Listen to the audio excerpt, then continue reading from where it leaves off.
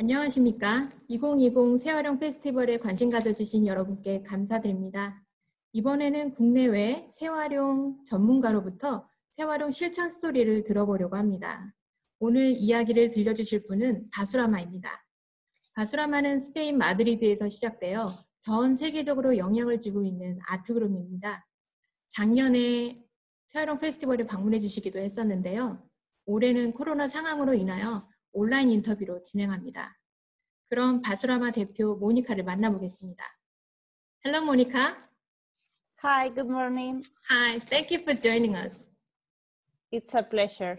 In an interview, I learned that the Basurama of today is strictly inspired by your experience in college, where you scout trash to replace expensive material. The use of material from the garbage for creating art is incredible and inspirational. Would you please take us deeper into the beginnings of Basurama? Basurama was born for the need of learning in a different way. Learning by practice, learning with your hands, by trial and error, and above all, to have fun. When we started, trash was something easy to get and cheap, but it was also an incredible source of creativity. Whenever you have to work with what is available, it's easier to push the limits of imagination. And when there are a lot of minds working together in specific possibilities with some materials, you realize that how different approaches could be with the same material and how much you can learn from each of them. Mm-hmm. You can work with the shape. You can work with the material itself shape. You can work with the properties. You can cut it. You can assemble, etc. So Basurama just started as a festival to experiment with that trash and to discover the potential of those materials that were neglected by others, but that were a treasure for us. We always say that trash has gave us everything because have helped us to think about society itself, about our relation with the environment, about our identity. Trash for us is infinite. Basurama nowadays is dedicated to cultural and environmental research, creation and production, and has focused its area of study and action on production processes, the generation of waste that this imply and the creativity possibilities that these contemporary conjunctions arise. We use garbage in his broader sense as a starting point to build new possibilities.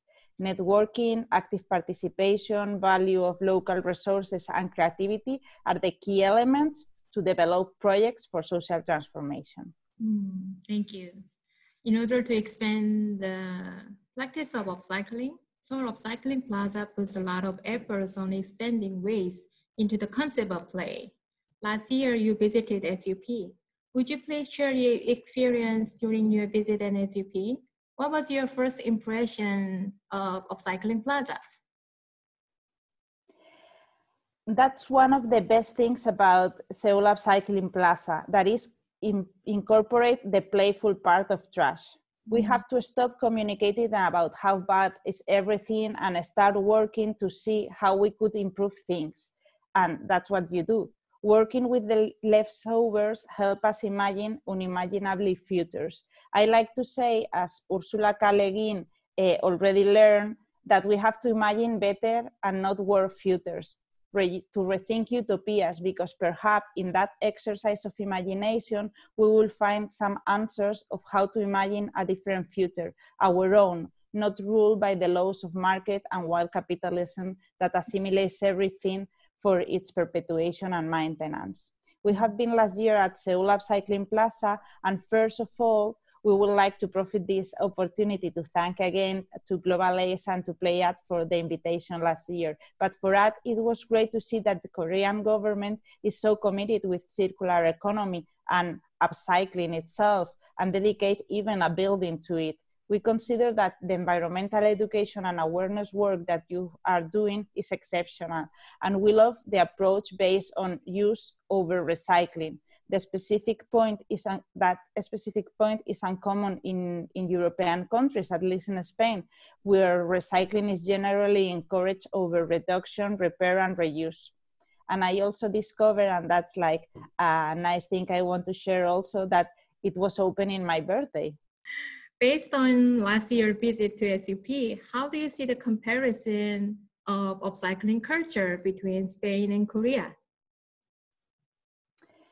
Upcycling in Spain is mainly done on private base, like really focusing, I will say, or at least the most known one is fashion, no? Both using clothes themselves and also producing new kind of textiles coming from plastic or other waste materials.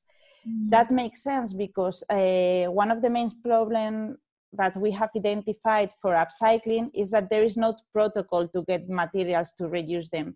So most of the time, the investment in getting the materials themselves is so hard due to the bureaucracy and all that kind of stuff that any attempt, it gets difficult to upscale. So even though I am not really aware of the whole Korean situation in Spain, it's true that we don't have like an strategic measures at national level. There is now in 2020 that our government is developing with public participation the Spanish strategy for circular economy. And as far as I know, the proposal, for example, foresees a 30% reduction of the national consumption of raw materials, and also foresees a reduction in 50% of waste regeneration. So these kind of objectives, if we have to accomplish them in 10 years, are impossible to reach if you do not take into account measures that reduce trash production and increase reuse. Right. For us, the main important thing about Seoul Upcycling Plaza is that allows citizens to empower themselves and also push the laws toward a more respectful use of resources. Because the truth is that individual behavior and contributions are important, but are states the ones with the power to change the law? For example, the law to avoid use of single-use disposables, or a law to encourage deposit refund and return systems, and other kind of things like that. Yeah, right. Basurama creates art that is unique and not common to people. It enlightens culturally shocked people. What is your inspirational to create and continue to create these works of art? I don't completely agree with that. I think that Basurama makes art that is easily understood by people, and in most of the cases is made with and for the people. No, we use art as a tool, and we believe that art has the power to transform society because it makes questions in a more comprehensive way and in a more emotional and less evident way. We do not give answers because each of us must discover their own answers. That is why make critical thinking and allow societies to move forward, or at least that's why we believe. Our aim proposed is an inspiration is to transform and to create new imaginaries to support community building processes. We want to make visible the invisible, to show the trash, because we are the ones producing that trash, and most of the time we are not even aware of the trash we produce. So for Basurama, we advocate in caring as opposed to consumption. Taking care of things is essential for us. And this is the key element of most of our projects. The way in which we believe that the transformation of our point of view is made possible. To change a segment for garbage, even an object, a place, a person, or whatever, change that point of view of garbage to a useful, relational, and valuable thing. Obviously, the first thing is to reduce our consume, and it's without a doubt our goal to consume less. But our projects try to fight against the general obsolescence of everything, against the use and disposal, against the urgency. We bet on repairing, on caring, on reusing, and overall on loving. The resignification of waste for us is the key for transformation and learning. Basurama activity seems to inspire and make people act. What is your most memorable and meaningful work? And why do you think so? You know that it's always very difficult to decide or highlight a project because love all of them because one reason or another, no? But I think one of the projects that has been really successful in the inspirational way, in making community and in making people act forward, no, their own environment, is a project that we call agostamiento, or also it is like commonly called 7,000 sunflowers, and it is a project born from our drifts around the outskirts of Madrid, from talking to neighborhoods and visiting the remains of the real estate bubble that left whole neighborhoods half built in all over Spain. We propose to the neighbors to turn one of those abandoned and unproductive spaces in a field of sunflowers. So we start plowing, sowing, watering, and collecting and drying the pipes to each them all together. In that way, we generate a community and we recover public space for citizens and for the city. Unfortunately, this year, we are all affected by the global pandemic COVID-19. In South Korea, a lot of people are using delivery services in order to social distance and avoid direct contact people with each other. This service is increasing disposable product uses, which further harms the environment. Would you please explain the current situation in Spain? It's more or less the same. We sadly feel that here we are taking a step back. I mean, with the single use and the disposables, I think worldwide we are taking a step back. For example, in Spain, last year, there have been some laws approved to ban like single use, and now everything and every proposal have been completely paralyzed. No doubt that we are on a global crisis, and due to the pandemic and the right of health is a priority. So health now is a priority, of course, but I honestly believe that there is essential to bring back to the front page of the news the awareness of the climate and environmental emergency, because global events are correlated and solutions are not coming from a single perspective. There is no future without the collaboration of several actors, scientific, public, citizens, artists, NGOs, media, etc. There is no planet B, and that was the main chorus of the international students' mobilization for actions on climate change last year, and I think it's still valid, and I think it's still urgent. Right.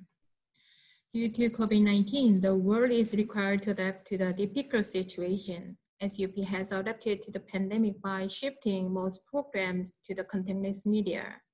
How has the pandemic affected the activities of Basurama? Please tell us about the project that Basurama has conducted this year. Of course, it has affected all us. I mean, emotionally, I believe we are not ready to evaluate the consequences, but in a social and economic terms, all of our international projects, for example, have been cancelled or postponed. And all our community and cooperative projects are on standby. And it's now when we are starting to make some kind of semi-presential workshops, like some part online and some part like face-to-face, no? In any case, during the lockdown in Basurama, we have not prioritized like production, but taking care of ourselves and of our loved ones, because we believe at that point that was the most important thing to do, no? And this year we basically designed a couple of art projects for the Spanish Culture of Ministry. We work in some open calls for site-specific installation. And we have also been part of an online collaborative project with other artists around the world that has been curated by Creative Alliance in Baltimore in the States. And this project is called Creative Contagion. So each artist is like contagion with creativity, the other one for making a global art piece. And we have also been working with a lawyer in our more like politically involved side because we wanted to make proposals to change the law regarding the design and constructions of new nursery schools. because we realize that there is not even a definition of a school courtyard here in Spain, which implies that there is not budget allocated for it. And therefore, all the schoolyards became just a concrete pavement. And it's great. We are looking forward to the time when COVID-19 is under control. When the time comes, what is the first thing you want to do? Do you have any plans in terms of upcycling and environmental protection? To be honest, the first thing I want to do is give hugs. I mean, hugs to my family, hugs to my friends. I mean, that's what I miss the most.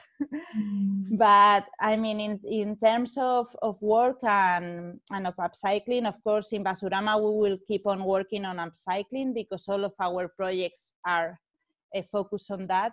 But at the moment, we are working in a couple of projects that we have been developing for some years now. One of them is called Relabs and the other one is called Autocoles, and are kind of connected between them. Relabs, which means Laboratory of Living Waste, is based on 3 pillars: garbage, culture, and citizenship. And the aim is to identify materials that have not ended their useful life and reuse them, favoring not only a more circular economy, but to have cities aligned with the Sustainable Development Goals and climate emergency. So these materials were reused through public open calls to co-design and collectively construct playgrounds in municipal schools. And in Autocoles, we merge like 3 interrelated aspects. One of it is education through practice. Another one is creative reuse of materials. And the third one is art as a working tool for social transformation and spatial transformation also. We believe, as I already mentioned, that playing is a child right and is recognized by the Convention of the Rights of the Children. And playing is a learning tool that inspires us, and we integrate it in every project because we believe that it's essential. No? Our objective is to build playgrounds from leftover materials, either from the school itself or local institutions or from municipality trust, and do it together with the school community in a shared learning process. It has a clear impact on environmental education, material reuse, and transforming our places, spaces, and playgrounds to our own needs. Autocoles generates practical example and make you believe that a better future could be reached if we imagine it all together. Good. Can you tell us about the Basurama's future plans and goals? The truth is that with the current situation, with the pandemic, there is increasingly of uncertainty, and that are unexpected changes that are coming constantly and make future plans a bit difficult and sometimes rather frustrating. But we have decided to prioritize some of our working lines that do not require as much interaction face-to-face with others. And in which it is, and in the cases that it's necessary to be with other people, we are trying to adapt the process to the healthy measures and all the things that the law say. But on one hand, this means that we are more working with playground design, and we are doing now a couple of design for public spaces in Spain. And on the other, we are working on site-specific art intervention, reflecting about consumption. And we are also trying to work with community-based projects, even though, as I mentioned, it's super challenging not doing it face-to-face. But we are trying to do like the co-design and co-creation process online and adapt the construction part with the healthy measures. I mean, to sum up a little bit, we will continue working so the right to play and the right of public space is guaranteed in the city design. Promoting the construction of exceptional public furniture from waste materials is extraordinary, unique, and desired playgrounds and gathering spaces is our goal, and we will keep on working to achieve that. Okay. We are coming near to the closing of our interview. Would you take a moment and share a message with our audience to support Upcycling Plaza? I think personally, I believe each city should have an upcycling center. Moreover, it will be awesome if every city could have a network of upcycling centers that coordinate the reception of materials that could be used and reused as an individual level, but also at enterprise level, construction level, industry. We encourage Seoul Upcycling Plaza to keep on with the work and creating a more informed citizenship and promote in eco-design and pushing forward production systems that prioritize reuse over the use of new materials. Thank you for participating in today's interview, especially during this difficult time. Not only myself, but people watching this will support Basurama's activity with the same support given to Upcycling Plaza. When this period stabilizes, we will put even more effort into the upcycling practice. That way, we can meet and share our knowledge and experience with the international friends like Basurama. Thank you so much. Thanks to you. It has been a pleasure. Thank you very much for the invitation.